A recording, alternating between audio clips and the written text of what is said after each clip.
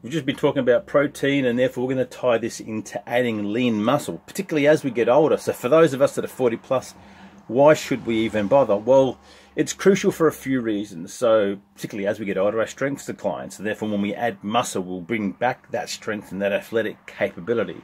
I've said this before and I've used the phrase several times. I don't want to slip, trip and suddenly break a hip. There's nothing worse than that.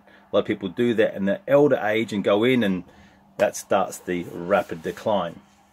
But apart from that, yes, it's going to limit your injuries and all those sorts of stuff.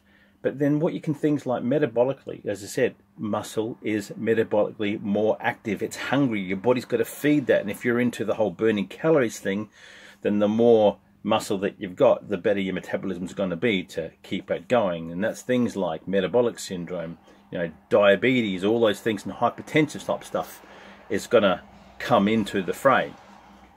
Lean muscle can also improve bone density, right? Now, osteoporosis, fractures, slip, trip, break a hip, resistance training and doing your squats, your deadlifts, your bench, that all comes into play, and you need muscle for that.